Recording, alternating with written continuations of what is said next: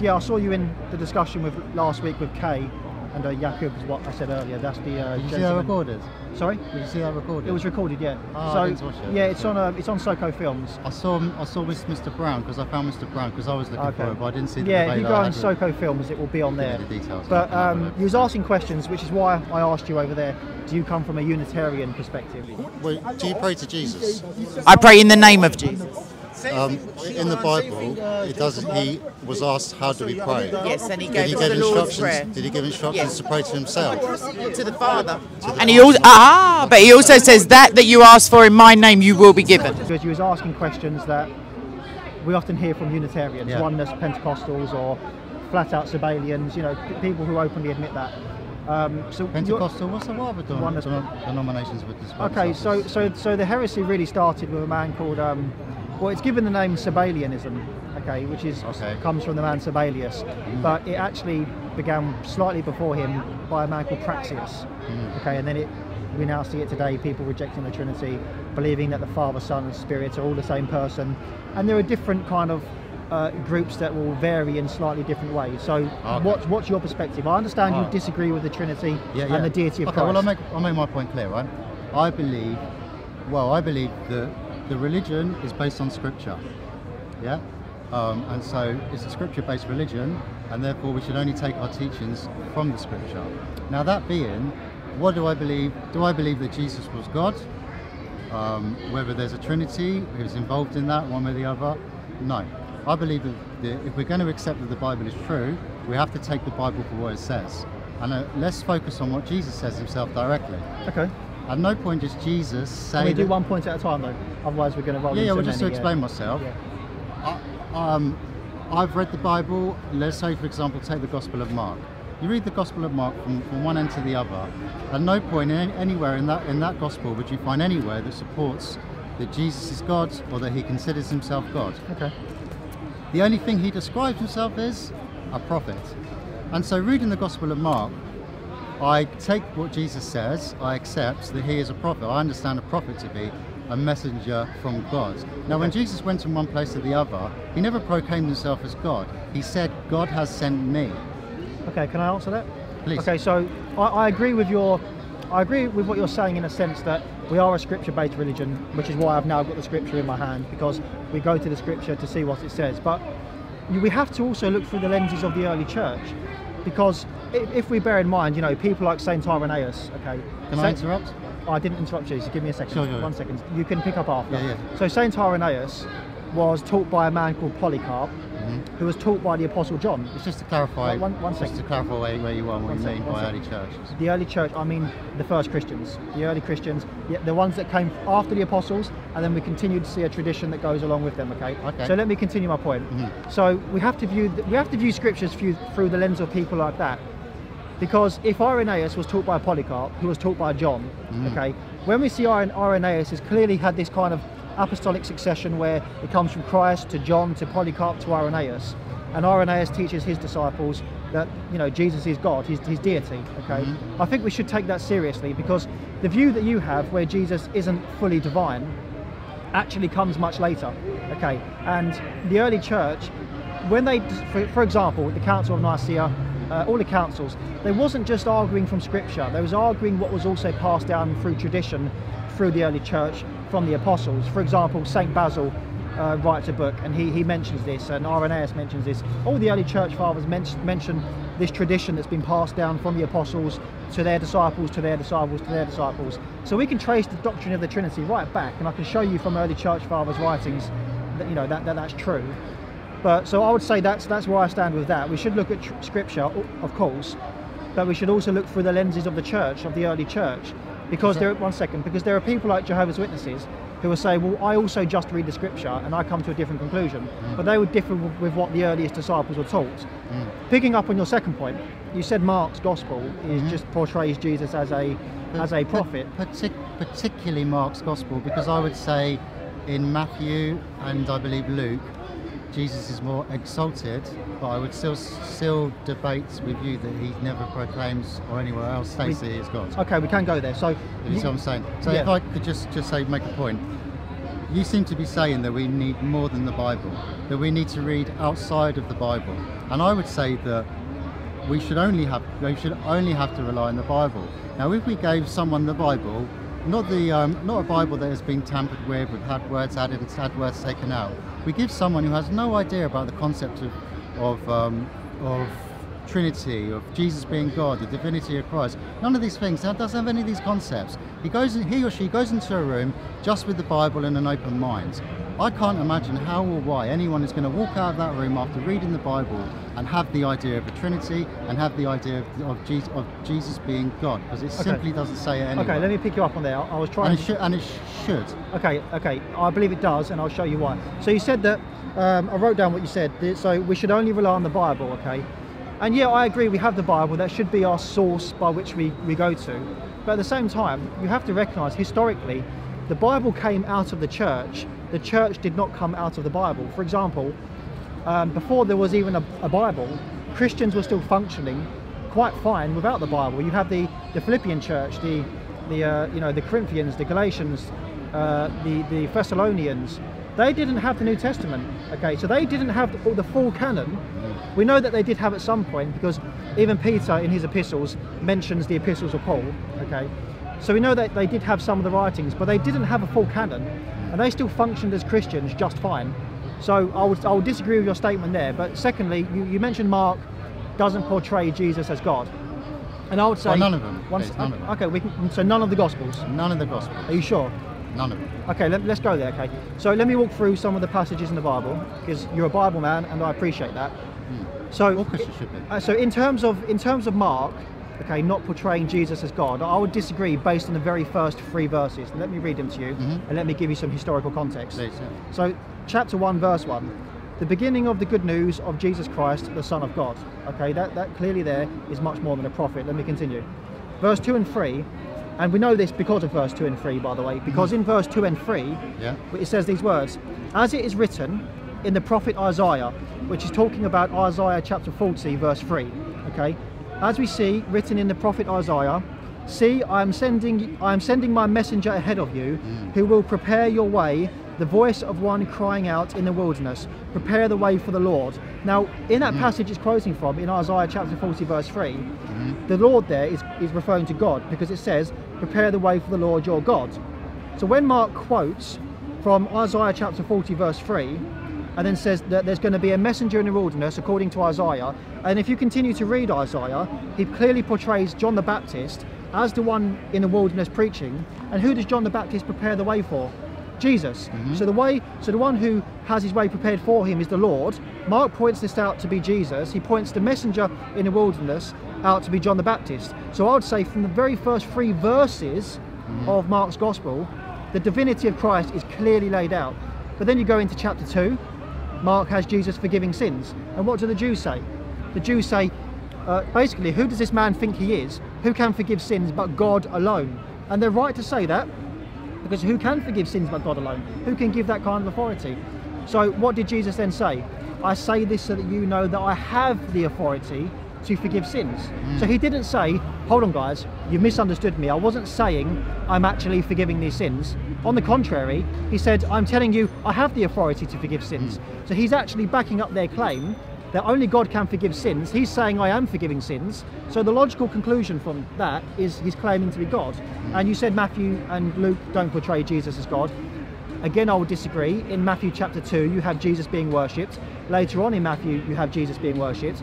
In Luke's Gospel, chapter 7 or 9, you also have Jesus being worshipped. And in Matthew chapter 12, okay, in Matthew chapter 12, Jesus says that he is the Lord of the Sabbath. Now, when we look at the Sabbath, who established the Sabbath? God established the Sabbath. So if God is the one who set up the Sabbath, and Jesus says, I am Lord of the Sabbath, he's claiming to be the God who set up the Sabbath. And not only does he do that in Matthew, he does that in John. In John chapter 8, verse 58, he says, before Abraham was, I am. That's coming from Exodus 3:14. You're saying too many things. One more point. One more point. That's coming from Exodus 3:14, where God says to Moses, tell Pharaoh, I am has sent you. So when he claims to be the I am who sent Moses, he's claiming to be the God of Moses. And we know that the Jews understood that because in the very next verse, in verse 59, they picked up stones to stone him to death for what they considered to be blasphemy. And we can go further on, but I'll let you speak. Okay, so who did Jesus say that he was given the authority to forgive sins? He says, I have the authority. Has he ever said within the Bible anywhere that it was given to him? Or did he originally have it? Because I am quite sure, and I can't give you the Bible verse, I'm sorry, I should be able to, but I can't, that if you look within the Bible, Jesus claims that it was given to him. Now, if it was given to him, then he didn't originally have it. So yes, I agree with you that Jesus was given, as he said, the authority to forgive sins and other things as well, perform miracles. Some people cite the miracles of Jesus as evidence that he was divine, but as we know, Moses performed miracles as well, because God gave Moses authority in many ways. God gave Moses many authorities, actually, but no one claims divinity for Jesus, for Moses, sorry. And Moses said that eventually what will come is a prophet like me. Now Christians say that when Moses was referring to Jesus, a prophet like me, not a God. And the Jews were not, when they wait for the Messiah, they were not waiting for God to come down as a man, because as it says in the Old Testament, God is not a man. God cannot be a man, and it's made very clear throughout the Old Testament. The Ten Commandments, God is one, he is not a man, he have no gods besides me, is made absolutely clear that God can never be a man and he can only be God.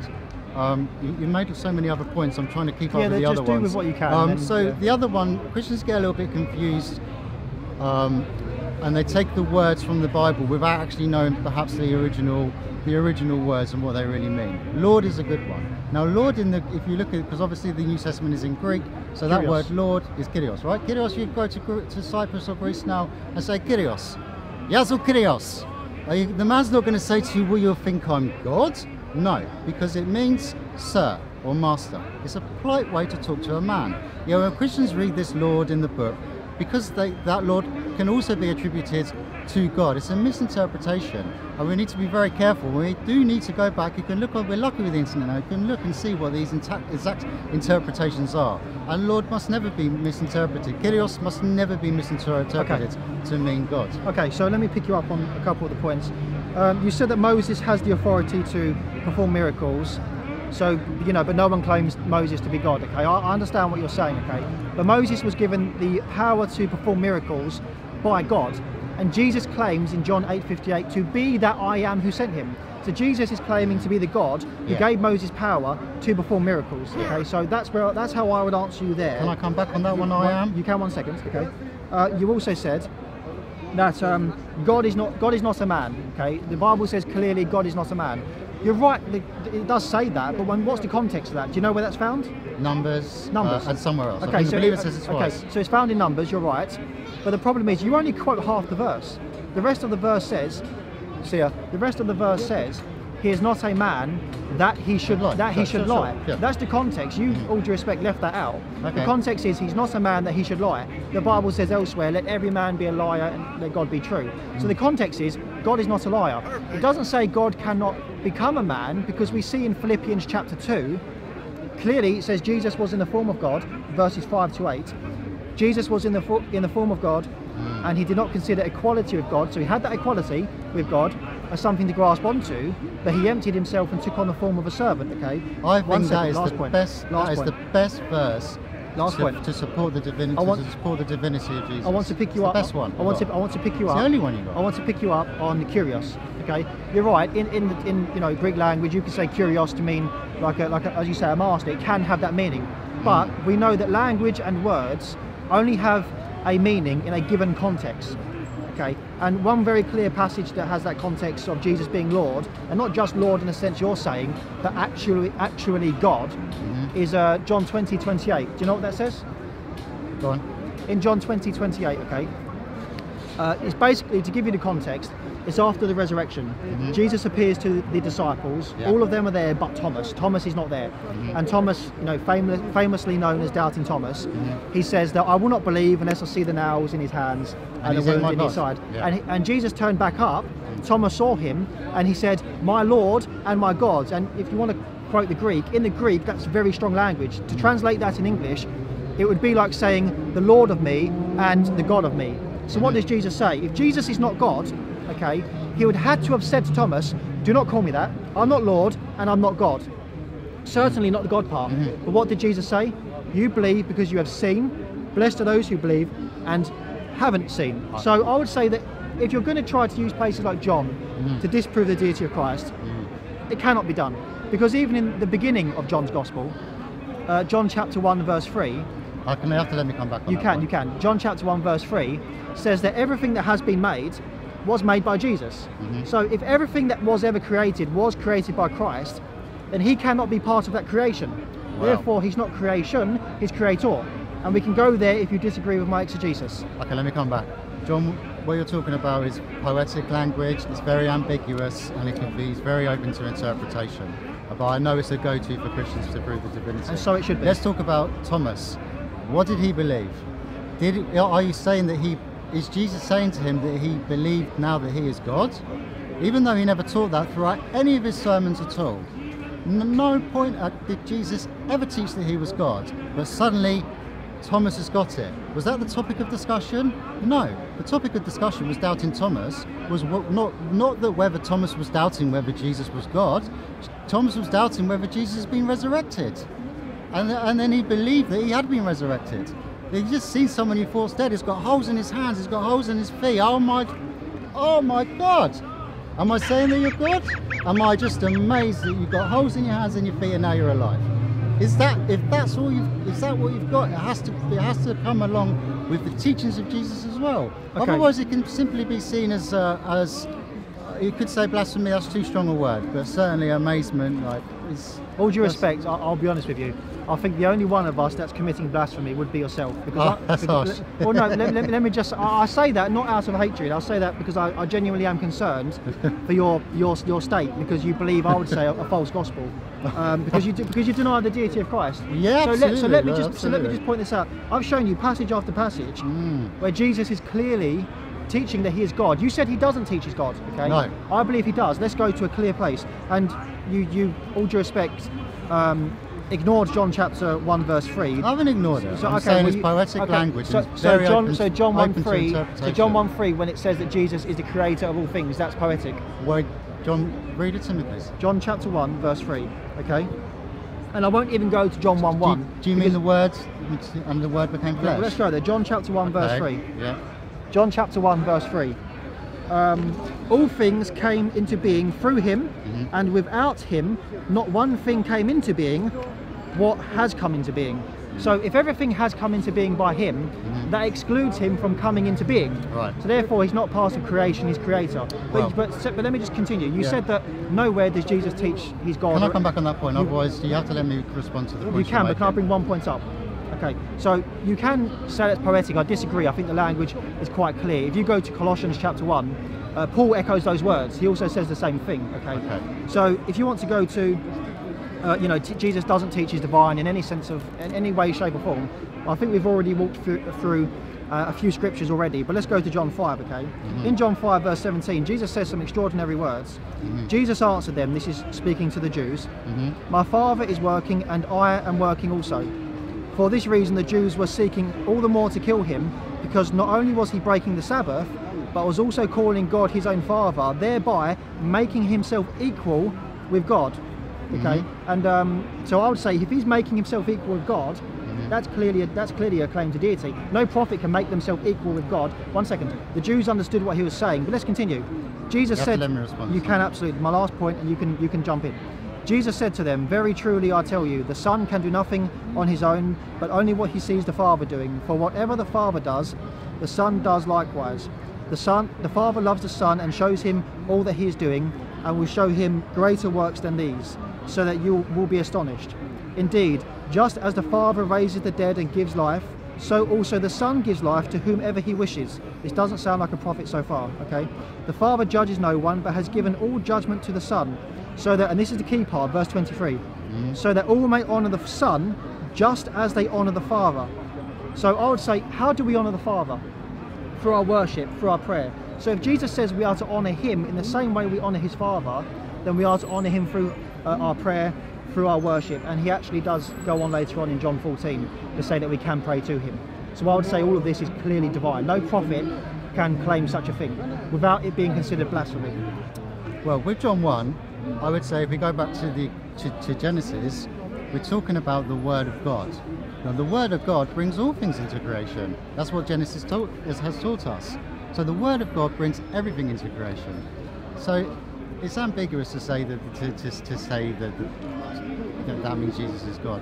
What was your next point? Because you made John chapter 5 was what I just read to you. So in John 5, Jesus says, the way you honour the Father... hang on, let me jump in, because I remember Go ahead. You were talking about the accusation. Many accusations were made about Jesus. What accusation did I make? Accusation that you make yourself equal with God. This is the accusation that the Pharisees made against him. You can't use the accusations Okay. in order to... I understand that, but the point is, Jesus doesn't say, hold on guys, you've misunderstood me. He goes on to make a stronger case by saying, the way you honour the Father, you should honour me in the same way. If he was trying to... If they had made a mistake in their interpretation of his words, then he should have cleared that up. But the fact he didn't, and he went on to say, the way you honour the Father is the way you should honour me, which if you continue reading, they saw that as blasphemy. Okay. And rightly so, if he's just a prophet. Well, he would say because he's God's messenger, God has sent him to give God's message. So he should be honoured because he's bringing God's message. Did any prophet... That makes sense. Did any prophet ever say, honour me the exact way you honour God? Did any prophet say that? To honour me the exact same way? Did any prophet say, honour me the way you honour God? They did not. Well, does that mean that Jesus considers himself to be God? I believe he absolutely considers himself to be God. From John 1, John, I know that you do. John, but we're studying particular. John 5, John 8, John 10, John 17, John 20. The whole way through John.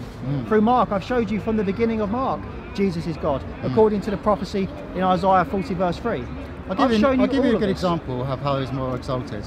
With the fish, you know, when he fills up the nets with fish. Now in Mark, it wasn't seen as so extraordinary because it doesn't say they worshipped him. When it's described, I believe in Luke, it says the disciples gave him worship, and you're saying that Jesus received worship. We look at the Greek word which is used. I'm sorry, I can't remember what that Greek word is. I know it begins with S, and it is right. It's not only attributed to God, which is what worship would be. It can also mean reverence, and it's also been attributed to other people, and it's not been exclusively given to God. It can worship, you can say my worship, and again it's another word which has been taken out of context. And when you look at that two scenarios, it has to be backed up. You can't just say, well, he's been exalted in certain verses within Mark, within John, perhaps Luke.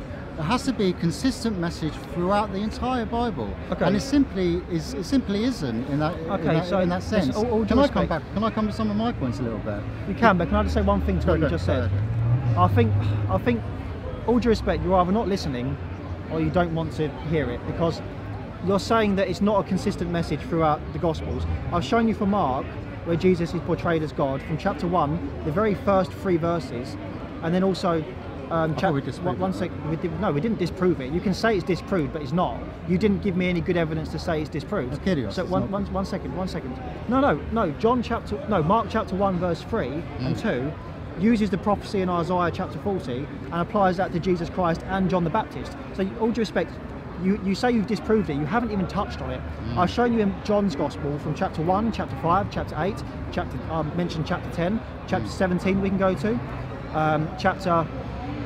chapter 20, but not only that, but what makes why do we just stick with John's Gospel? Why do we ignore John's epistles? Because if you look in John's epistles, John in 1 John 5:20 actually refers to Jesus as the true God. Many Muslims will say that in John 17:3 it calls the Father the only true God.